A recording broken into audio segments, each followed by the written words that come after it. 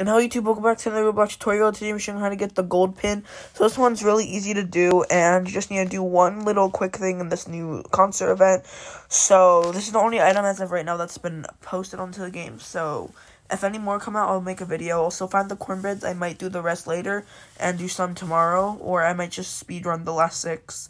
But just click the sign with the falling lobby. I don't know, it's like in a video, I'm not sure which one's right, but someone kept collecting these for points, and Connor 3D's video, he didn't, he said not to touch them, so I just don't touch them just in case I die, because I wouldn't want to keep recording this and make it longer and harder for me to edit. But yeah, today's a bit of a lazy day. We had a lot of testing in school, more than usual, so a little bit more tired than before, but I'll try to get some more videos out, and hopefully I can find the cornbreads. If I do, though, I'm going to do them a little later. I'm kind of watching Hunger Games right now, so I kind of want to chill after I make this video.